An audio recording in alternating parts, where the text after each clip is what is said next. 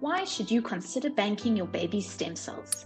We know that you want to give your baby the best chance in life. Sometimes that means protecting them by teaching them how to cross the road safely. And sometimes it means grabbing hold of the gift of possibility that medical science offers. If you have to rely on a stem cell donor, your chances of finding a match are 1 in 100,000.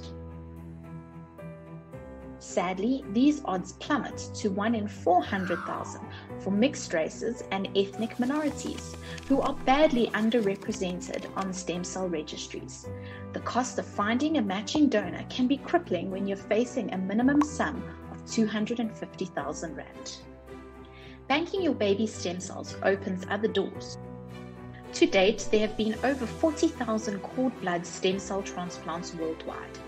If your baby needs a stem cell transplant, their cord blood stem cells will be a perfect match, which means no risk of rejection.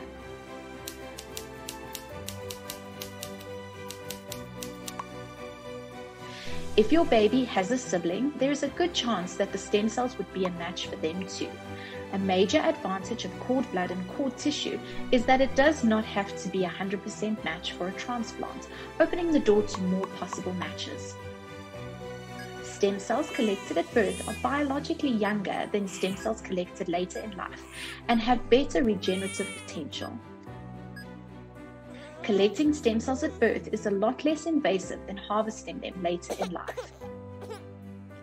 These are all good reasons for anyone to invest in this type of medical insurance.